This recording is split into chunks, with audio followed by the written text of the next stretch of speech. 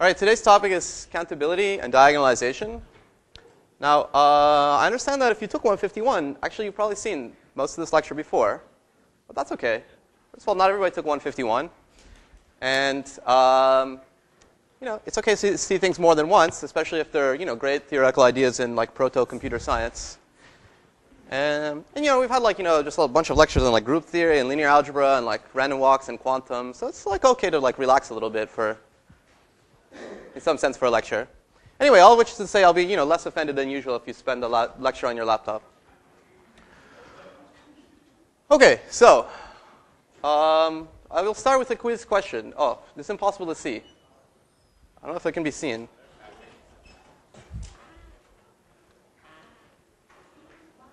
Okay, never mind. I'll skip. I was going to ask you to identify who this is, but you cannot see it. Actually, maybe you can tell based on what it says here. This is a statue. Does anybody know who it is?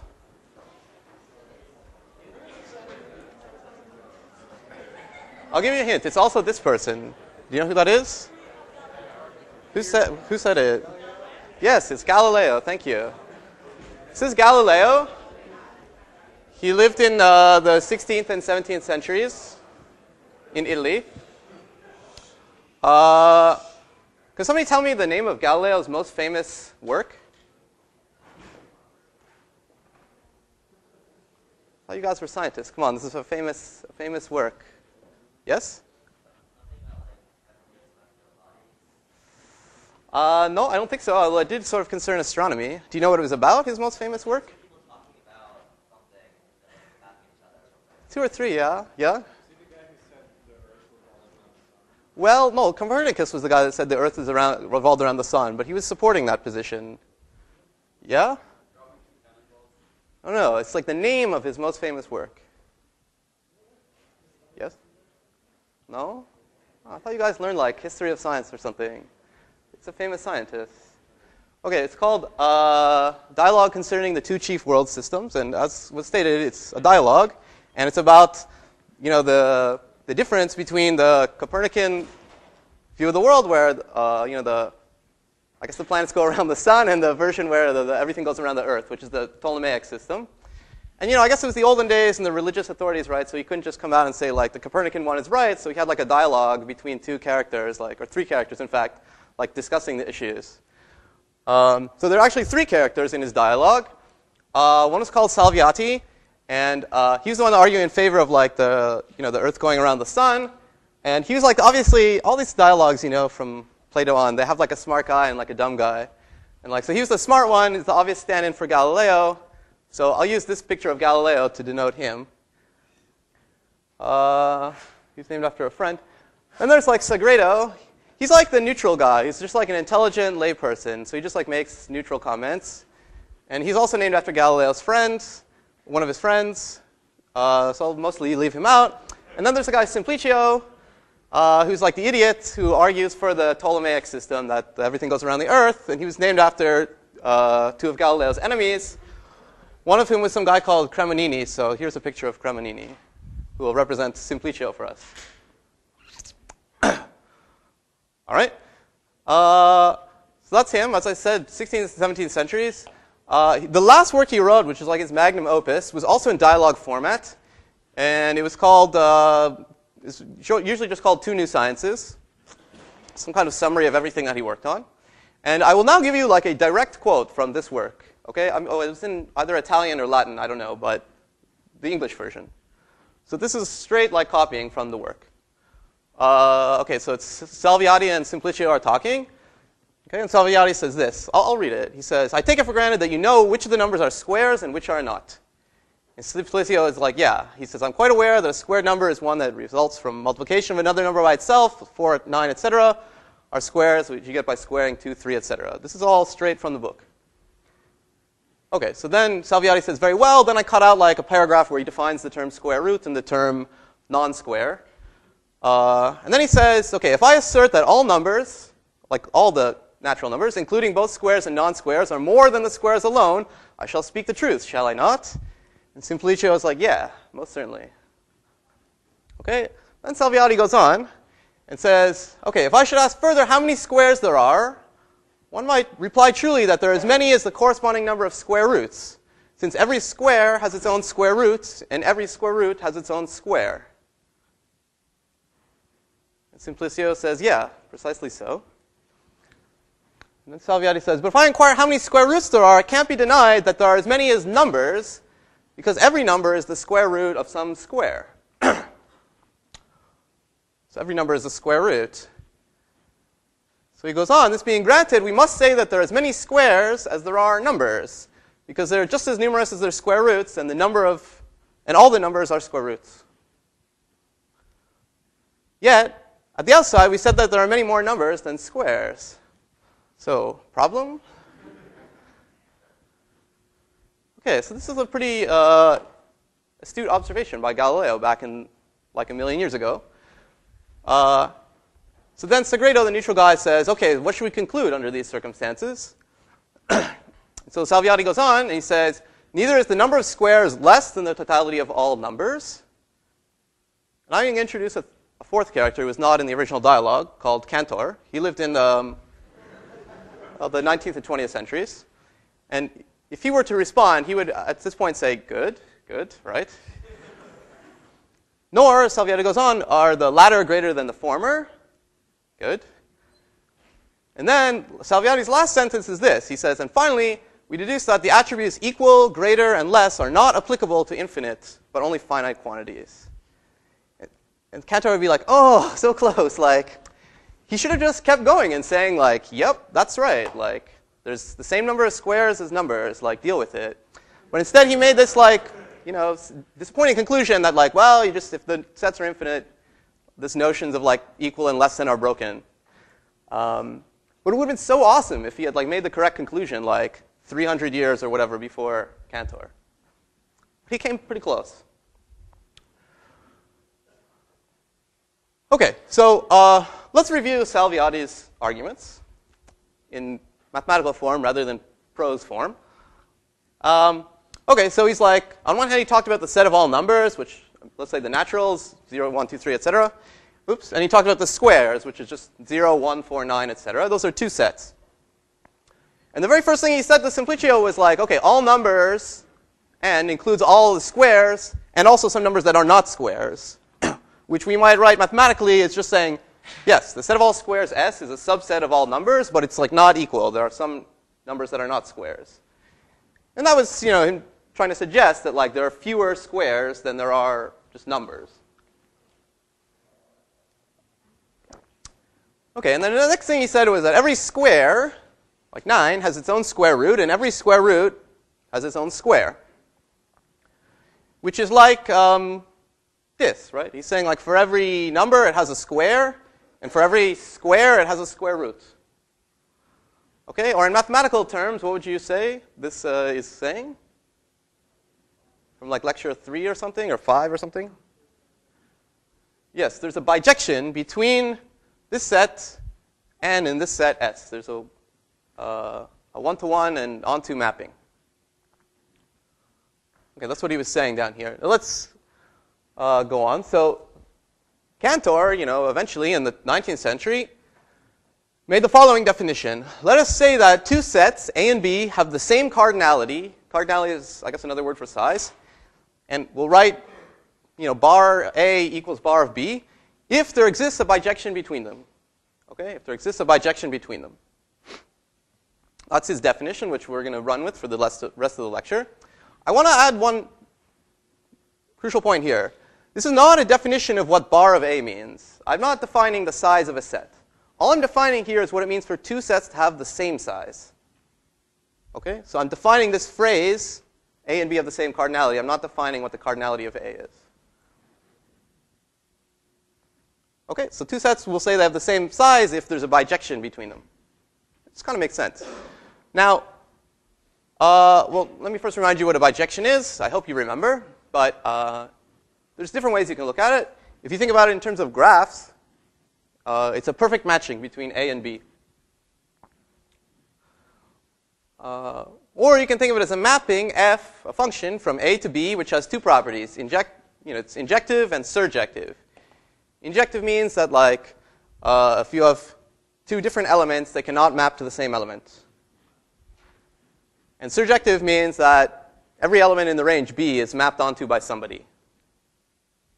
Okay? So everybody goes somewhere, and nobody gets two people coming into it. No, I guess, yeah. Anyway. And the third definition, these are all equivalent, is to say that it's a function which has an inverse function. That you can reverse going from A to B by doing the inverse step. And this inverse is also a bijection. Okay, I hope you remember this. Okay, now this was the definition we're going with. A and B have the same cardinality if there's a bijection between them. And so, for example, from what we saw, what Galileo showed, the cardinality of the natural numbers is the same as the cardinality of the set of squares, because here's a bijection, f, mapping the natural numbers into the squares, defined by f of a is a squared. Okay, so why is this a bijection? Well, it's pretty clear it's a surjection, right? Because to be a surjection, you have to hit every square. Well, if you want to hit like 9, you just plug in 3. And it's also an injection because, no two natural numbers have the same square. So of course, by the way, if I made the domain of f the integers, then it would no longer be an injection. Why?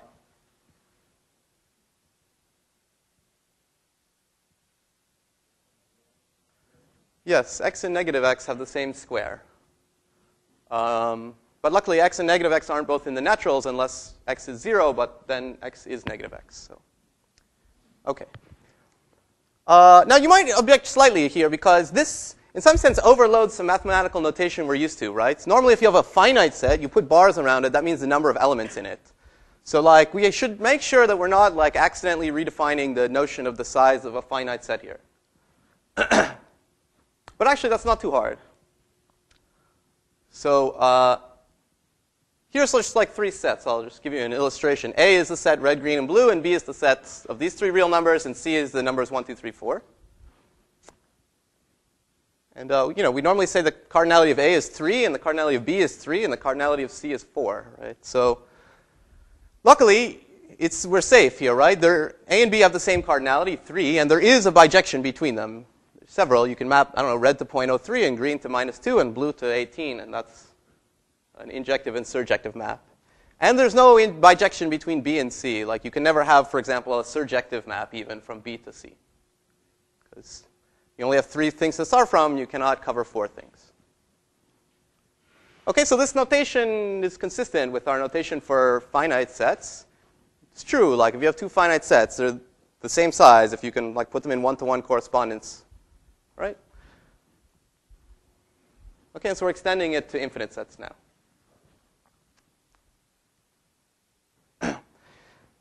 It's also true, you can see that if, let's take C, the set 1, 2, 3, 4, it's pretty easy to see that there's no bijection between it and the natural numbers, right?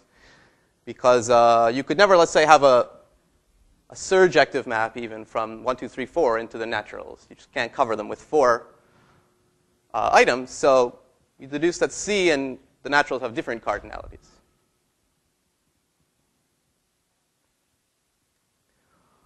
Okay, so now one objection that you might think of if you haven't seen this before is maybe we haven't really done anything interesting here. Maybe this is just helping us capture the difference between finite sets and infinite sets.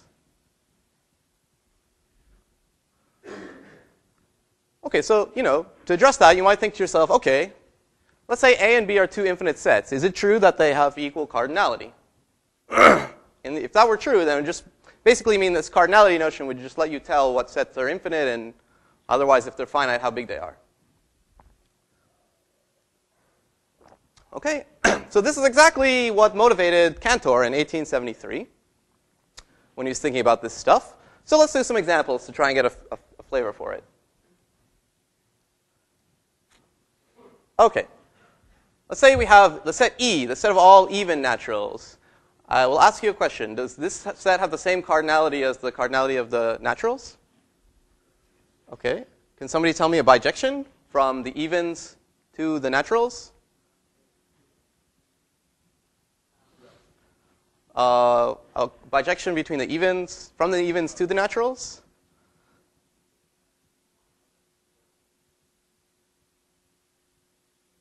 Yes? Yes, very good. Well, I have this like straw man of Simplicio saying like, it seems unlikely, but because, if you've never seen this before, you might think to yourself, okay, E is a proper subset of N, and the first natural bijection you might try is just like map X to X, which is not onto. But, the thing to remember in this definition is they have the same cardinality if there exists a bijection between them. Okay, so you have to potentially try all bijections, and as was suggested, there's one that works. The function that takes X and outputs X over 2. Okay, that's pretty easy to see that it's a bijection. It's a one-to-one mapping. One-to-one and onto.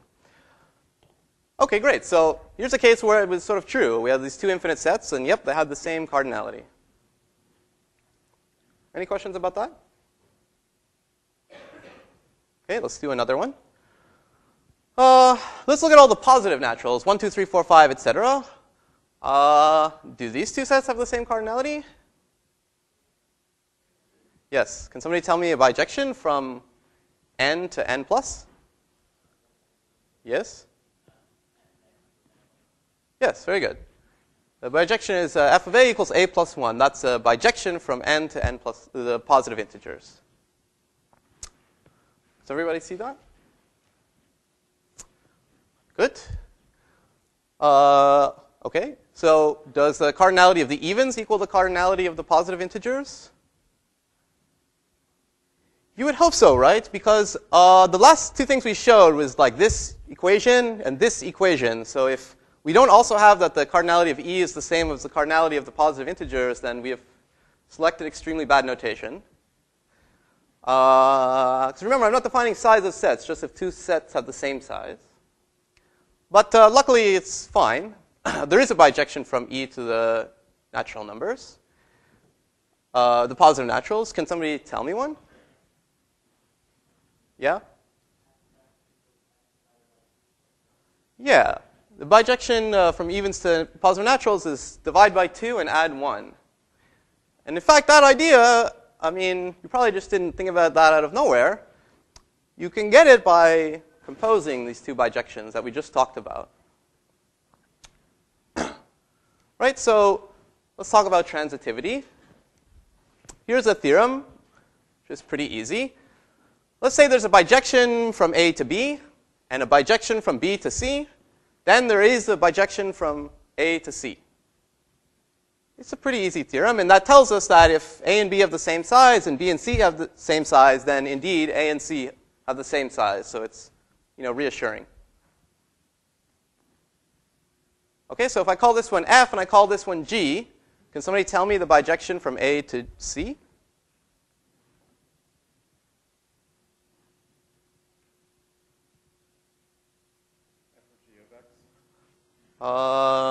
Close. Yes, G of F of X. So it's a function G composed with F. So to get from A to C, first do F and then do G. Okay, why is this a bijection? Okay, I'll tell you why it's an injection. How do we check that it's an injection? You want to show that if you start with two different things, you end up with two different things. So suppose you start with two different things. You plug it into F. F is a bijection. Therefore, it's an injection. That means once you plug in these two guys into F, you get two different things. And then you plug them into G. G is also an injection, so you again get two different things. So that proves the composition is an injection. Can somebody tell me why it's a surjection? Yeah, Anshu?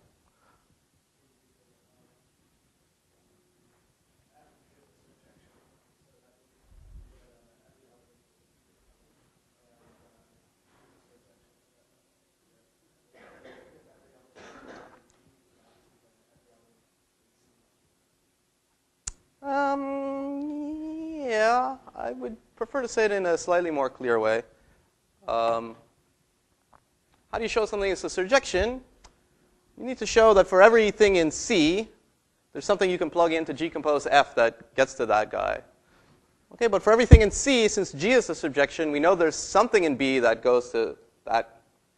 And then since F is a surjection, we know there's something that goes to the. Okay, that was a bad thing to explain in words, but maybe I cannot fault Anshu for his explanation either. But okay, it's not too hard to prove. Good. Okay, let's do some more examples. Let's ask whether the cardinality of the naturals equals the cardinality of the integers. Again, n is a subset of z, so you might think maybe not. And if you list it like this, it doesn't look so clear. But you see, if you just list the elements of z in a different order, like this, first 0, then minus 1 plus 1, minus 2 plus 2, minus 3 plus 3, that's just a different ordering. And now it looks pretty good for the idea that they're in one-to-one correspondence. So can somebody tell me a bijection from n to z? Yeah?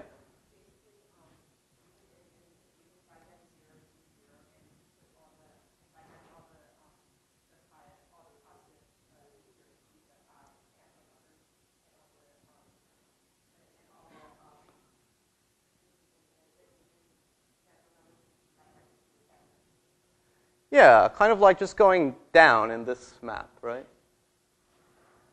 So you could give a formula here. Somebody want to give a formula? Not that it's that important, but yeah.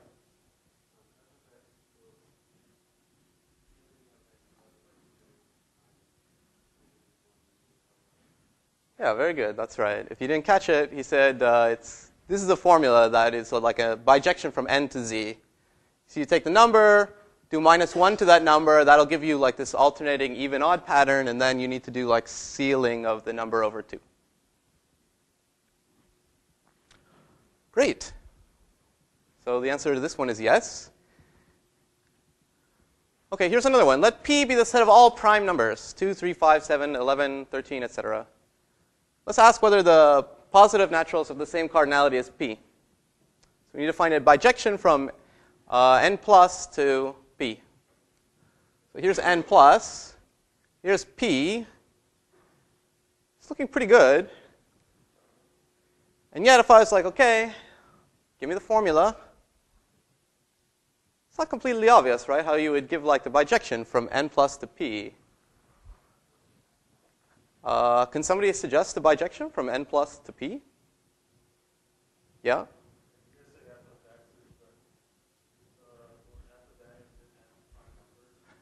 Yeah, the proposal is, I'll give it to, Cremonini. The bijection is f of n is the nth prime number. So is that okay? Yes? No? Do you have a problem with that? It's a little weird, right? It's not like the other ones where you're like, check out this bijection. Yeah?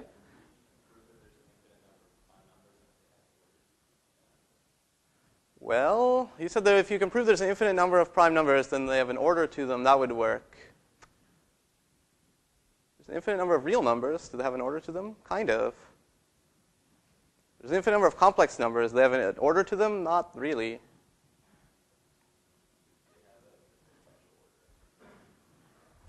Yeah. Well, so, do you think that's okay? This function f of n is the nth prime number. Is that like okay? It looks a little suspicious. I mean, if you haven't seen it before, right? But, you could respond. It's a well-defined function, right? And it's a bijection, right? So, yeah, it's okay. I mean, it's fine. Okay, so, yeah, this bijection, f of n is the nth prime number. It's true. What he says is true. It's a function. It's a bijection. The end. Any questions about that? Yeah?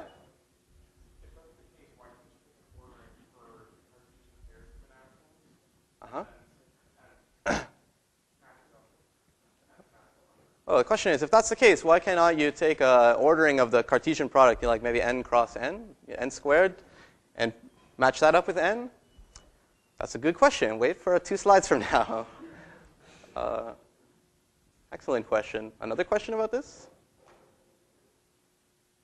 Okay, I guess you're all okay with that. Great. Okay, so that's the naturals. Here are some other sets that we showed have the same cardinality as the naturals, the evens, the integers, the primes. And if you look at it now, if you write it like this, right, you kind of get a flavor of a different way to kind of look at the question. This is a fact. If S is some infinite set, and you can list off its elements in some order, like the 0th, the 1st, the 2nd, the 3rd, the 4th, etc., in like some unique, so in some well-defined ways such that each number appears once, then by definition, you found like a bijection from the natural numbers to your set, you know? You know, the bijection takes, 4 to the 4th number in your list. Okay, and that means that you've shown the cardinality of S is the same as the cardinality of the naturals. Okay, so this is another way to like ask yourself, is S have the same cardinality as the naturals? It's like asking, is it possible to like list the elements of S, like just the 1st, the 2nd, the 3rd, okay, the 0th, the 1st, 2nd, 3rd, etc. Okay? So here's the definition. Any set S who's got the same cardinality as the naturals is called countably infinite. And there's a broader definition. A set is called countable if it's either finite or countably infinite. So somehow, like, at most, countably infinite.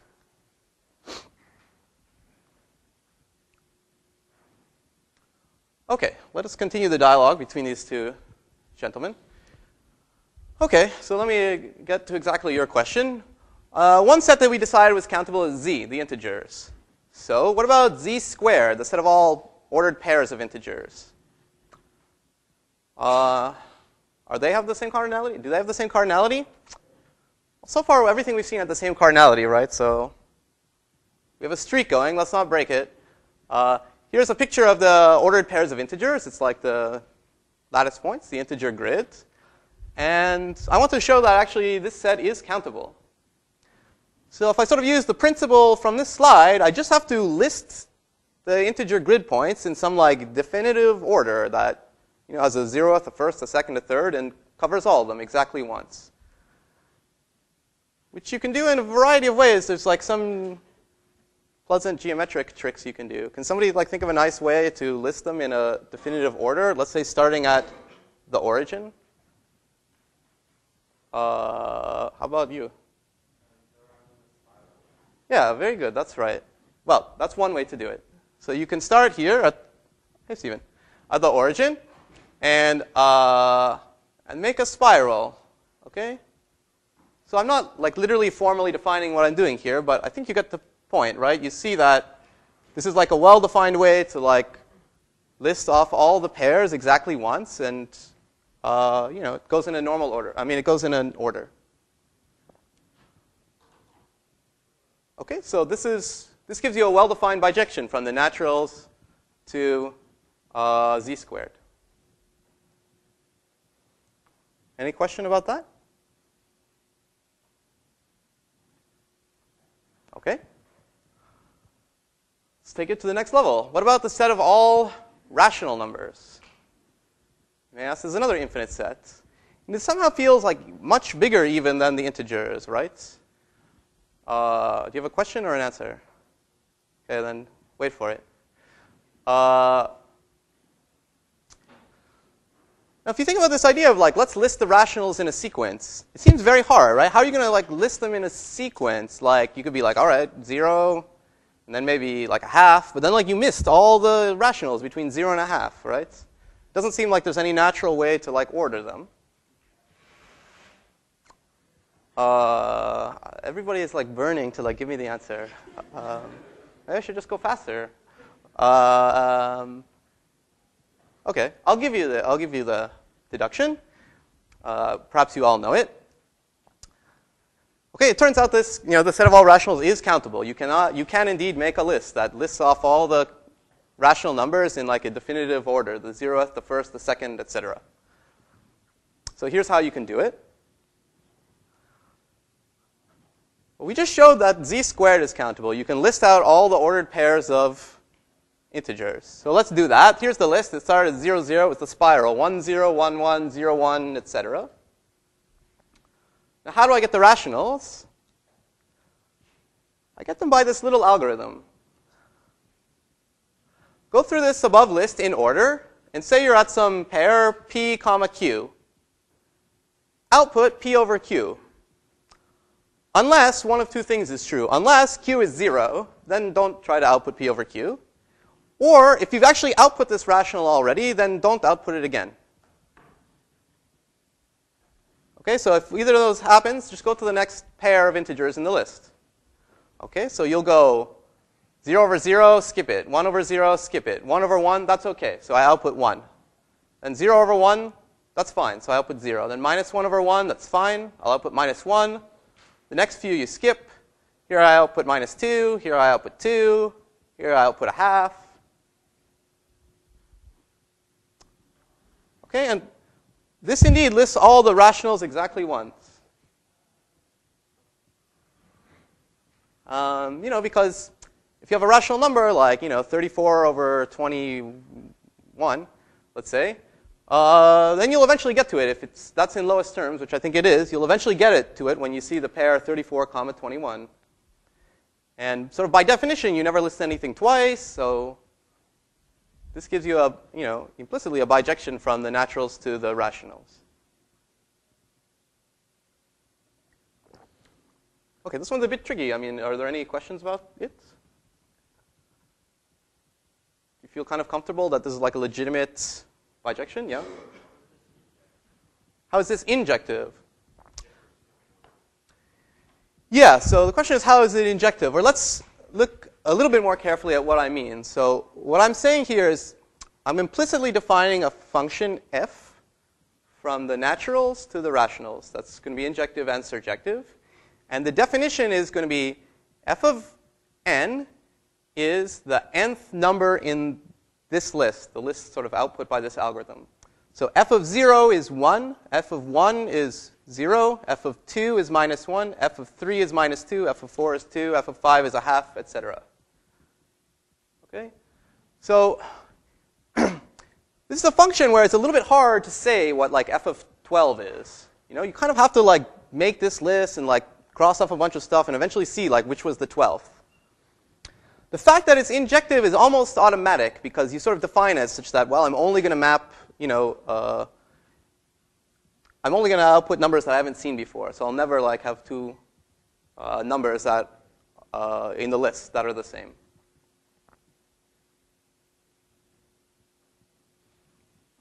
Any more questions?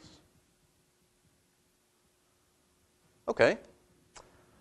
Let me say a few more things about injections and surjections. Let's take a break from doing examples. We'll come back to the next natural example soon. This is actually a definition. I'm going to define the phrase cardinality of A is at most the cardinality of B. In symbols, this. Again, I'm not going to define what cardinality means. I'm just going to define what it means to say that B is at least as big as A. Okay, I'm just going to say that B is at least as big as A if there's an injection from A to B, which I hope is what you would expect, right? I mean, it sort of says that if you're going, there's no more than elements in A than there are in B. Like, it's possible to have all the elements in A go to unique items in B. And maybe there's some in B left over if B is sort of way bigger than A, but that's okay. Okay, so A is cardinality at most out of B if there's an injection from A to B. For example, f of A equals A is an injection from the squares to the natural numbers. It's not a bijection because not all numbers are squares, but it is an injection. So you can at least deduce from this or say from this that the cardinality of the squares is at most that of the naturals. Now, actually, we know they're equal, but that's okay. Or another injection from q to z squared is to, take the rational number q, write it in lowest terms, say p over q, and output p and q. Okay, that's an injection because you don't have two different rational numbers that are the same when you take them to lowest terms.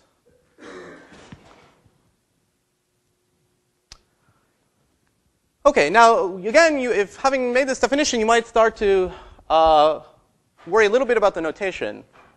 You see, say you have an injection from A to B, so you're like, great, I'm going to say cardinality of A is at most that of B. Say you have an injection from B to A, so you're going to say, great, I'm going to say the cardinality of B is at most the cardinality of A. Once you write down these two statements, again, if your notation is not going to be a major problem, you should be able to deduce that A and B have the same cardinality. Okay, otherwise, you've chosen horrible notation. So that raises the question, which is actually not obvious. Suppose you have two sets A and B. There's an injection from A to B, and there's an injection from B to A. Does there have to be a bijection between A and B? It's possible to map everything in A to B such that there's no overlaps, but maybe there's stuff left over, and vice versa. Does that mean there actually has to be a perfect matching between them?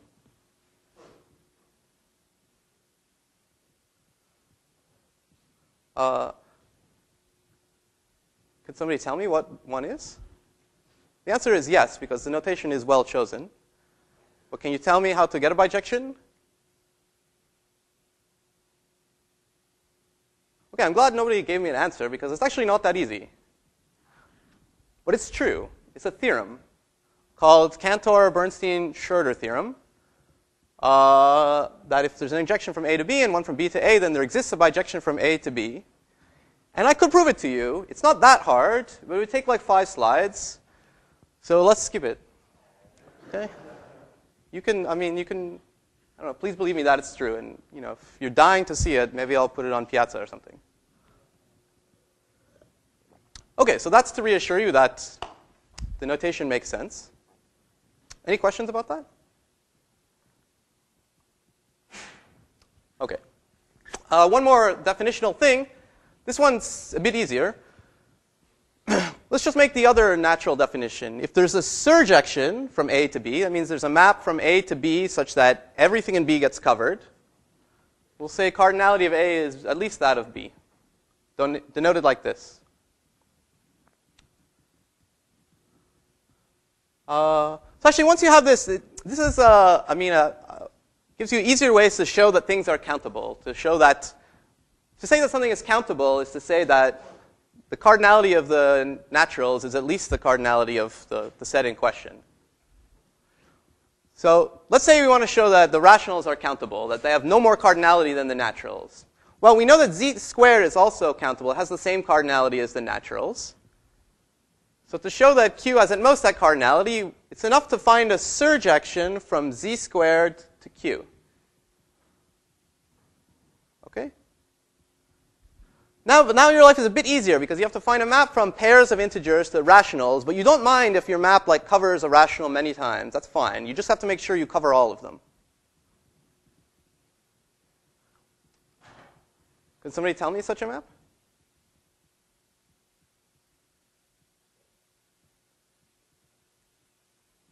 I want a surjection from pairs of integers to the rationals.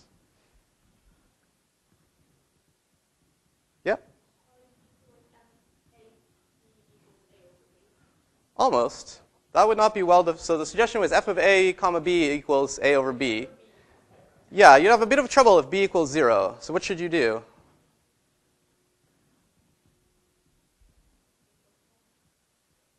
Do you have an answer?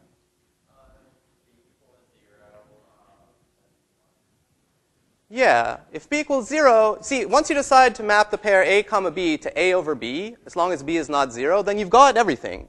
You're already surjective. So the remaining case, if, here I wrote p and q. If q is 0, it doesn't matter what you could do. So just do whatever. Just output, let's say, 0.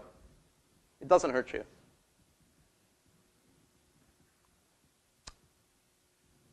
Okay? Does that make sense? Any question? Okay, so this is a somewhat easier way if you're asked to show a set is countable, just find a surjection to it from n or z squared or your favorite countable set. Okay, let's do one last notation check. Let's say you have sets A and B, and there is a surjection from A to B. So we decided that's going to mean, or we're going to write cardinality of A is at least that of B. Presumably, that should also mean cardinality of B is less than or equal to cardinality of A, right? So again, I didn't define cardinality. I just defined the relationship between cardinalities. So we hope the following fact is true, that if there's a surjection from A to B, then there's an injection from B to A. Okay, so that's true.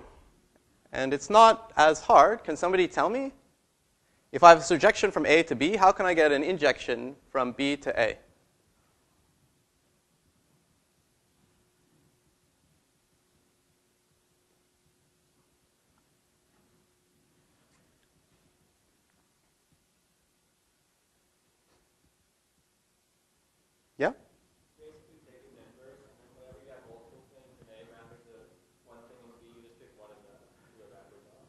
That's right. So I mean, you just, for example, the way it was described, you just try to take the inverse of f, okay? And since f is a surjection, you're doing well because, you know, every element, you're trying to make this G, every element in B is mapped onto by at least one thing. So you don't have trouble finding something that maps to that element of B.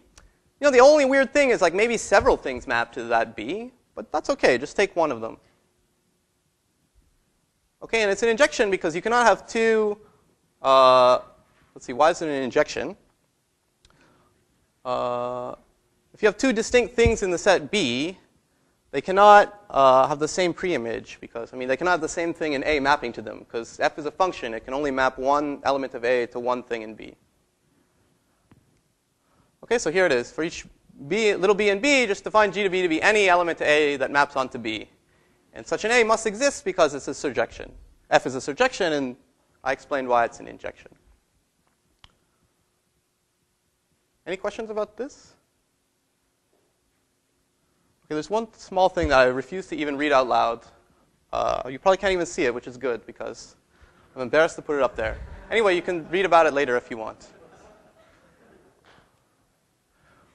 Okay, so now, so far we've seen examples based on like number systems, like reals or rationals and integers and so forth.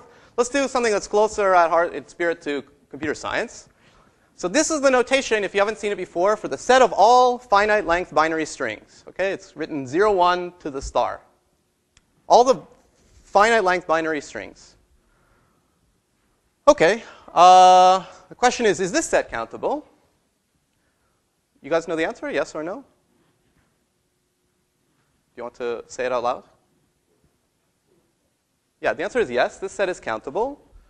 Can somebody tell me, well, it's not that easy, but can somebody tell me a listing of all the binary strings? Yeah?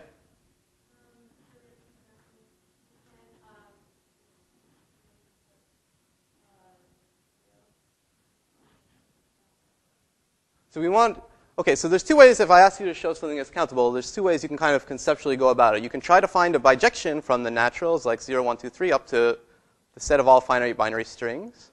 Or there's this other way that's essentially the same thing, but it's just like the one we use for z squared.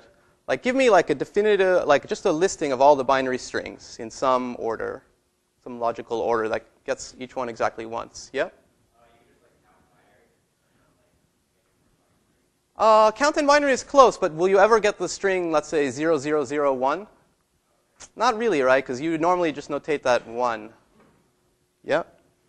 Well, you can also count binary, but then also count the inverse of each one. Like the reverse? Well, like the reverse. Yeah, I think that would essentially work. The suggestion was to maybe count in binary, but like every time you do a string, do its reverse. The only slight annoyance with that, it's actually okay. That would give you a surjection. But there's a way to do it that's pretty straightforward with no duplicates. Sorry. Yeah. And star n? And cross n?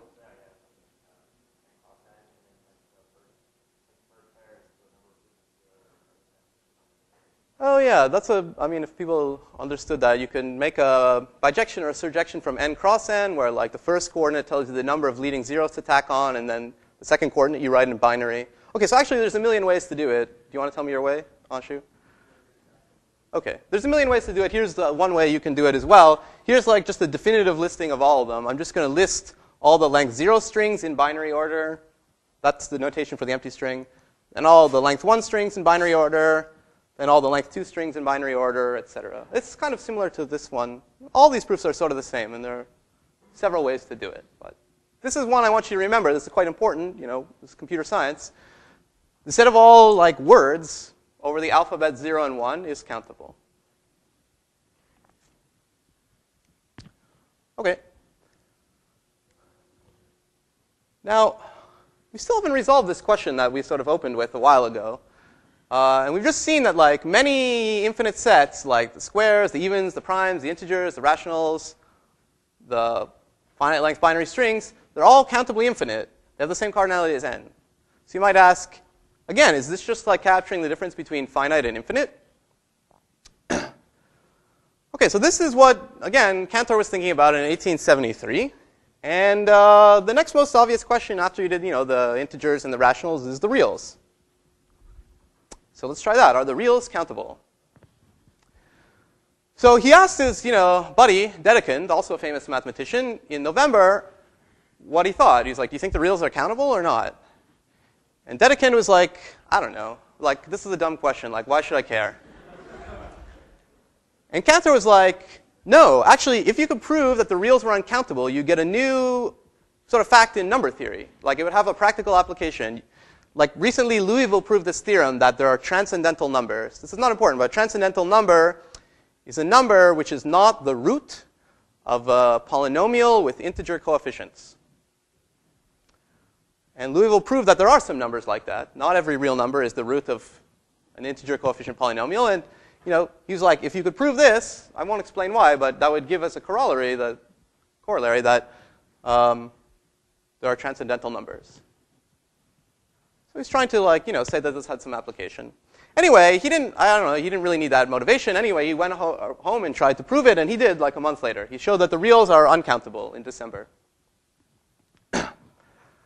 Now, when he wrote the paper, though, he actually did not focus on this result. It was not the main feature. The main feature was he talked about proving countability of sets, like we did, like z squared, z cubed, and also this number theory application. Because back then it was kind of a crazy idea to even be discussing like the notion of like different sizes of infinite sets, and he thought that people were going to be weirded out by that or skeptical or like get mad at him. So he didn't focus on it too much in his paper. All right, so Galileo knows how he felt. Now, his proof that the reals were uncountable then was actually it used heavily properties of real numbers. And then like 18 years later, he found a better proof. And this proof is the famous proof called the diagonal argument. Okay, so now I will tell you this better proof that the reals are uncountable using the diagonal argument. Okay. But actually, I don't want to prove that theorem quite because it's a computer science class. So I'm going to prove a slightly different theorem that's more relevant to our lives. Let's say we're going to prove that the set of all infinite binary strings is uncountable.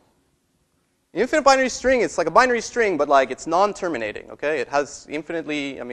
It's like a sequence of bits, an infinite sequence of bits.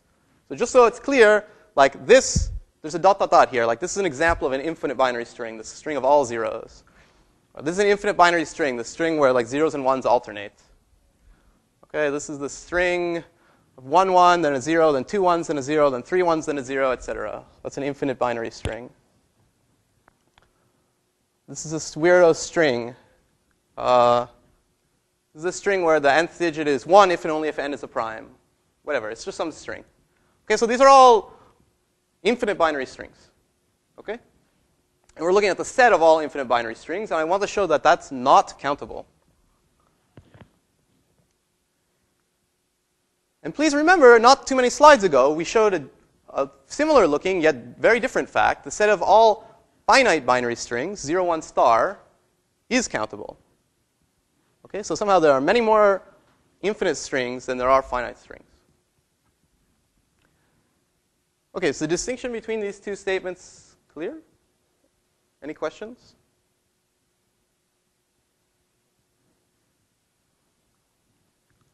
Okay. Great. Now you might say, hey, like, didn't you tell me that like, Cantor's big theorem was that the reals were uncountable? We'll come back to that. Anyway, as I said, binary strings are more interesting than real numbers. So let's start there. Okay, so here's the big theorem for the class. The set of all infinite binary strings is not countable. We have to show like a negative, that there's no bijection between the integers, let's say, or some countable set in this set. So it's going to be a proof by contradiction.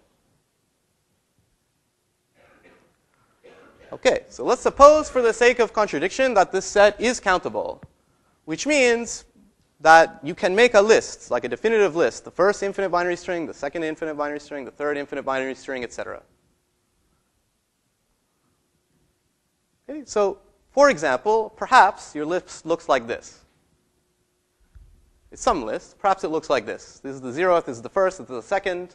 Remember, this is the sort of thing that we could do in the case of like the rationals. We could really say like, here's the 0th, here's the 1st, here's the 2nd.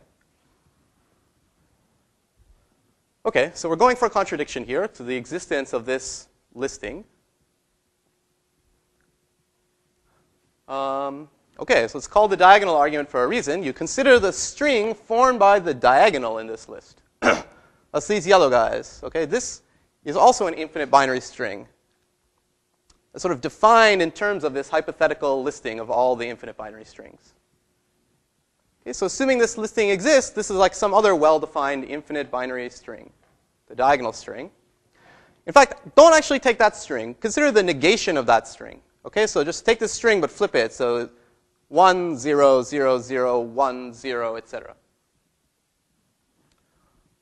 Okay, the remainder of the proof, like the punchline, fits in this little space here. So we have some other infinite binary string. And what will the contradiction be?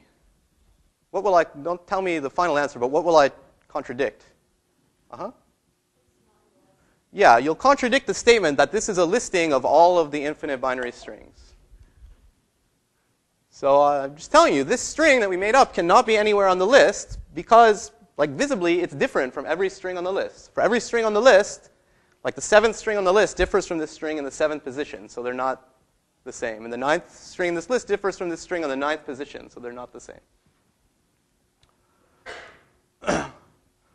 Okay, so that's the end of the proof.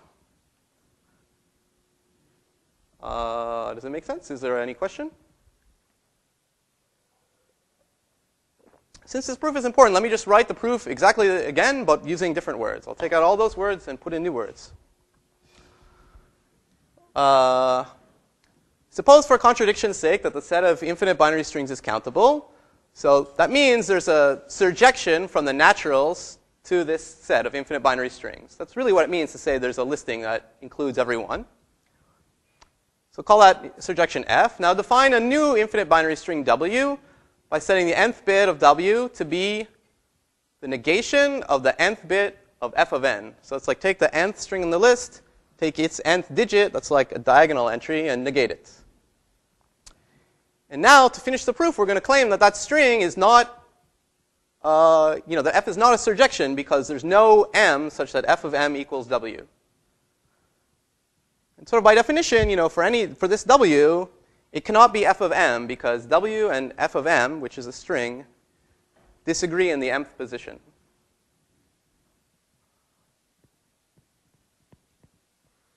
Okay. Great. So this is actually pretty awesome. At first it was looking at just like every infinite set was going to be countable, but somehow we found an even bigger set, the set of all infinite binary strings. It's not countable. Great. So that's what I just said. Now you might, let's come back to R, which is like a more famous example, the set of reals. Turns out that R is also uncountable. It's also much bigger than the set of naturals. In fact, even a subset of it, the set of all real numbers between 0 and 1, that's, if you remember math, this is the notation for this. The set of all real numbers between 0 and 1 is written bracket 0, comma 1, bracket. So even that, which is a subset of the reals, is uncountable. So how do you prove that? Well, I'm going to show you that there's a bijection between the infinite binary strings and the set of real numbers between 0 and 1. So these two sets have the same cardinality. It's pretty easy to see, actually, there's a surjection from, R is bigger than the set of reals between 0 and 1. There's a surjection from here to here, so R is even bigger than that. But we just showed that the set of binary strings has cardinality strictly bigger than the naturals. It's uncountable. Okay, so to show the reals are uncountable, I'm just going to show that there's a bijection between the reals between 0 and 1 and the infinite binary strings. Is it okay? Okay, so what is it? What's this bijection between the numbers between 0 and 1 and the infinite binary strings? It's just the function f, which takes any real number and maps it to its binary expansion. This is something like you had to know about in homework 5, problem 5. You're used to representing integers in binary, but you can also represent real numbers in binary, right? As every number between 0 and 1 has a binary expansion. Like this is a half. This is a half column, the quarters column, the 16ths column. And every number like 1/3 can be written as an infinite binary string. And every number between 0 and 1 has a binary expansion, and every binary expansion, which is like an infinite string, corresponds to a real number between 0 and 1. So we have a bijection. Okay, math nerds, or do we? Is there a problem with what I just said?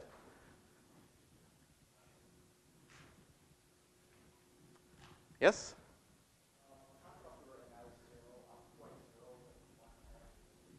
Yes. There's a super annoying problem with this. This looks great. It's like so nice. It's very clean. We did it. There's like a super annoying problem with it. Technically, it's not a surjection because you never get this infinite binary string, 0 followed by all 1s. Because 0 followed by all 1s is the same as a half. This is a minor point, so don't get too stressed about it. But in the same way that, like in normal base 10, like 0.4999999 is the same as a half, 0.5000, like that's the same number. Same in binary, like this is the same number as 0.1000000. So technically, half has 2 different binary expansions, which is annoying, right? So like, I actually asked you, but in some sense, I would hope that you didn't notice this because everything was very nice in the previous slide, and like this is like a fly in the ointment. But this kind of stuff happens in math. Like, okay, sometimes there's a fly in the ointment, but it's not like a real problem. So like, this almost works, and there's like a variety of dopey ways you can get around this. Like, any number of hacks can like get around this fact. You can like make an actual surjection from the the reals between 0 and 1 into the infinite binary strings. If you're bored for the rest of the lecture, you can try to think of one. But otherwise, I'll just have the TAs do 1 or 2 in the recitation.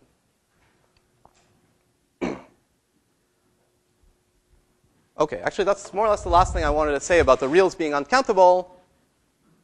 I'd rather you remember that the set of infinite binary strings is uncountable. But anyway, any questions about that?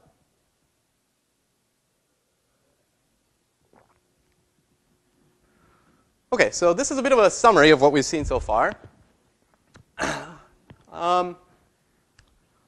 You actually can define for a given set what its cardinality is. Okay, and the mathematicians give it names. I'll tell you the names just for fun, but I more want to just sort of tell you the taxonomy of set sizes. So we have sets of size 0, like the empty set. We have sets of size 1, like these sets. We have sets of size 2, like these sets, etc. Then we have all these sets, the naturals, the primes, squares, rationals, etc. And they all have the same size, and the mathematicians call it Aleph 0. That's what they call it.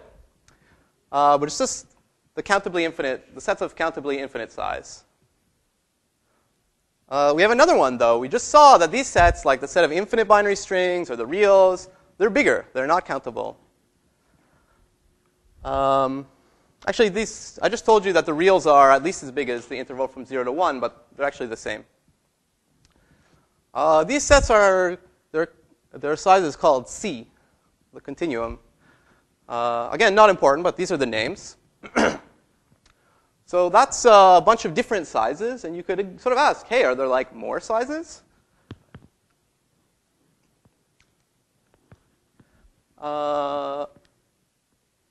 So you could ask, okay, is it possible to squeeze in any sizes here that are bigger than finite but less than the size of the naturals? And the answer is no. You could think about why that is. Basically, if you have a set and it's bigger than any finite size, and you can say, well, take one element from it, then take another element from it, then take another element from it. And since it's not finite, like, you can keep going. So you get like an infinite sequence. So that proves it's sort of at least as many as the naturals. Anyways, you can just take my word for it that that's a fact. There's nothing hiding between finite and countably infinite. This is a more interesting question, though. Is there any set whose size is between that of the naturals and that of the reals? We just know the reals are bigger than naturals. Maybe there are some other sets that are in between. So this is another thing that Cantor thought about, and it kind of drove him a bit annoyed. He called this the continuum hypothesis. He believed that the answer was no, that the next biggest size after naturals is the real size of the reals. And he spent a really long time trying to prove it, and he failed to prove it. And actually, there's a very good reason why he failed to prove it. And it's not because what he was trying to prove was false. Nevertheless, there was a good reason why he could not prove it. This was given by this guy, Paul Cohen. We'll mention him in like 2 weeks. So later we'll see this good reason why he couldn't prove it, even though it's not false.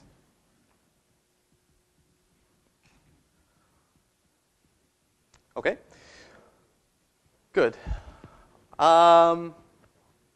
Great. So we have 20 minutes left. Any questions at this point? No? Okay. Now we come to an interesting part in the course. You see, the last bunch of lectures were about like linear algebra and group theory and number theory and so forth. And this is the title of the course. So this is actually the point where I believe from now on all the lectures will be more or less about computer science, and not just. He's not even in the class. Anyway, so that's good. You know, of course, you need to know like a lot of awesome math, and some of these ideas are like proto-computer science. But I think more or less we're going to talk mainly about computation for the rest of the course. Okay, cool. So let me tell you a little bit about how computation connects to countability. So I want to revisit a question that one of the very early questions that I paused on, whether or not the primes were countable. And I'm going to talk about how to prove sets are countable using the power of computation. So yeah, you might remember, it's a little bit, if you haven't thought about it before, it's a little bit stressful to say, like, what is the bijection between the naturals and the primes? It's the function f of n is the nth prime. It's not such a neat little formula to define a function. And we just said, hey, it's OK. This is a well-defined function. F maps n to the nth prime. What exactly does this well-defined mean? Well, I don't actually really want to say, but here's one particular kind of well-defined rule. I will emphasize several times that there are functions that are well-defined that you cannot show are well-defined in this way, but here's a very common way to show or convince yourself that a function is well-defined. It's just anything that you could compute by a computer program. Let's say in your favorite programming language. We're going to make this even clearer in succeeding lectures, but it means what you think it means. If you take this point of view, then this is a lot more satisfying, right? So, I mean, this function that maps n to the nth prime, you're like, yes, I could write a computer program that took as input n and output the nth prime. Okay, and that sort of gives legitimacy to the notion that this is like a well-defined mapping from naturals to primes.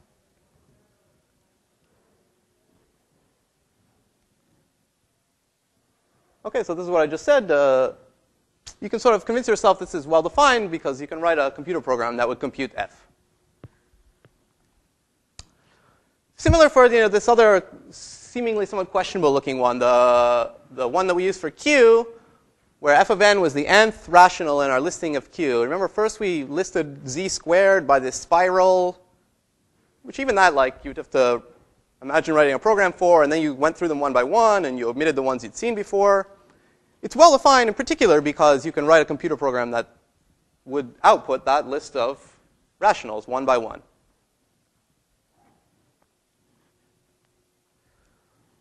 Okay, let me say some caveats about this. One of them is already mentioned, but it's very important, so I'll mention it again. First, and we're going to talk about this in future lectures, but I haven't defined even what it means to compute something with a computer program, but we're going to do this, really formally later in the course. But for now, your intuition is correct. You know what I mean, and what you think I mean is what is correct. And two, again, this is not the only way something can be well-defined. You can have a well-defined function, as we'll see, which cannot actually be computed by a computer program. That's like a little spoiler alert for a future lecture.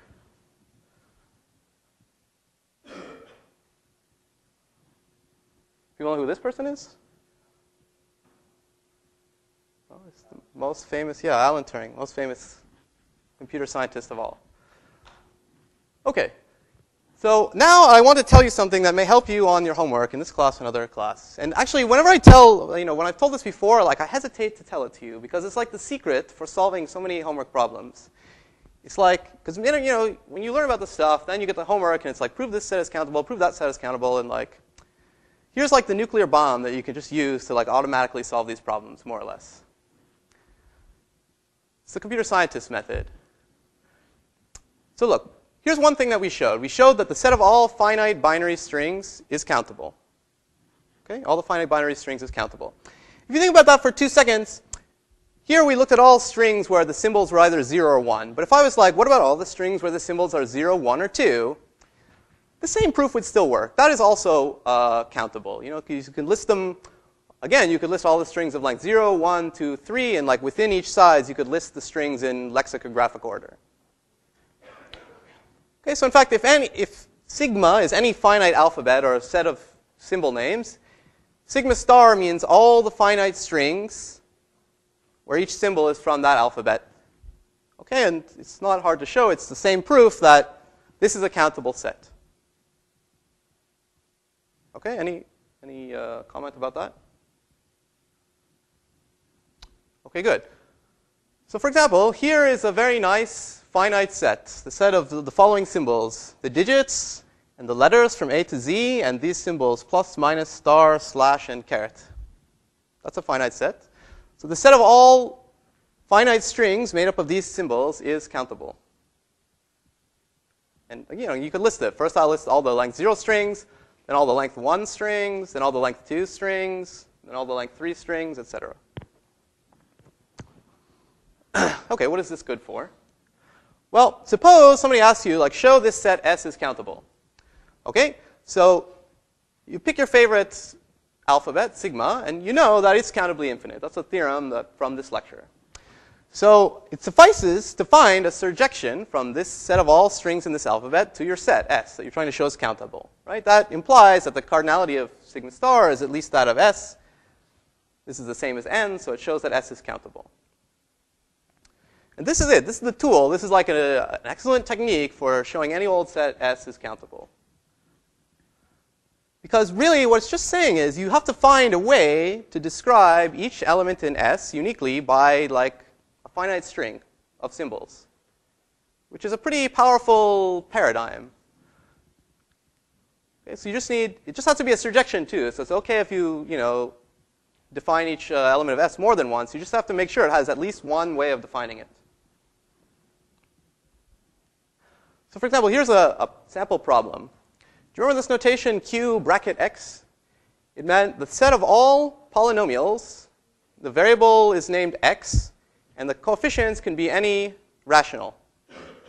That's a lot of objects. The set of all polynomials, they can have any degree, and like the coefficients can be any rational number.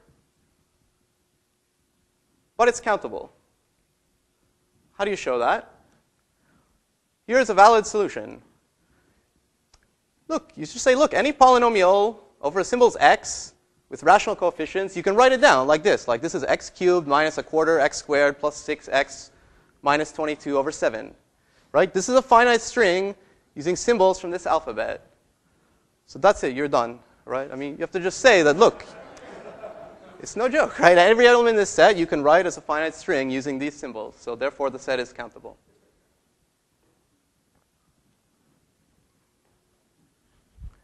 Any questions?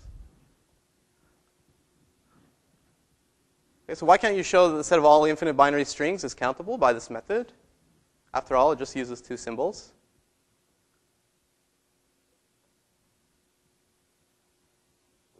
Yes?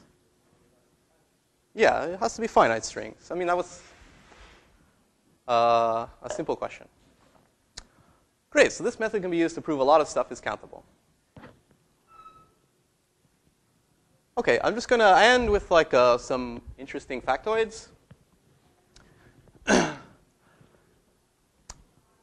real number 1/7 is what you might call computable. What do I mean by that? You could write a program. When I say a program here, I mean one that runs forever. But it has a property that it just prints out the digits of 1/7. There are infinitely many of them, but like it would be a very simple program. It would be like for I equals 1 to infinity, or just while true, print 1, 4, 2, 857. And then just do that over and over again. Okay, that's a program that prints out 1/7. Actually, the same is true for a lot of numbers, you know, like square root 2. It's not such a simple program, but like you could write a program that computes like as many digits as you want of root 2, right? I mean, you can like do this binary search thing, like binary search between 1 and 2 to find the first few digits, and like go further and further to get the next few digits, and just print out the digits, right? You can ask a computer, like, tell me root 2 to like 1,000,000 digits, and there's an algorithm that will do it. Yep. Halting means that the program stops. So actually, all the programs I'm talking about here, it's a bit odd, but I'm going to assume that they never stop. They run forever. Because, you know, most real numbers have expressions that have infinite number of digits. In fact, even the rational numbers, you can just, you know, to print out a half, you can just do like print 0.5, and then while true, print 0. Okay, and that would print out like the binary, or sorry, the decimal representation of a half. So what if I wanted to compute 1, and so I only have to print 1 digit, then that faults, so would that not be computable? No, that would be computable. I mean, okay, I didn't define it super formally. You can either, let's say, have the thing print out 1.0000000. Let's just say that. Okay, so just assume that, you know, even if it's like 3, you just print out 3.0000000. And, you know, it takes some thought, but you can write a program that computes like pi or root 2 or the first prime larger than this. Okay, these are all numbers that you can compute. Any more questions about that? Okay. Now, let's say you're writing them in some language, like whatever, your favorite language. What is your favorite language? Python. Yeah. Python is pretty simple, so let's say Python. Okay. So, okay, let's solve the Python programs. You could write you can compute all these numbers in Python. And what is the set of all Python programs? It's just, in some sense, the set of all strings over like the 255 or whatever characters, right, that you can type a Python program in. Most of them would not like even run because it would be a syntax error, but at least every valid Python program is a finite string of symbols between like whatever, 0 and 255. Okay, but we just saw this set is countable. So the set of all Python programs is countable. And each Python program can only print out like one real number in the lucky case that it indeed runs. So the set of all computable real numbers is countable. The set of all numbers that you could ever print out or dream up is countable. But R is uncountable. The set of all real numbers is uncountable. So there's like many more real numbers than the set of numbers you could imagine ever printing out. So there exist uncomputable reals. That's the conclusion. There's like a real number which cannot be, it exists, but it cannot be printed out by any computer program.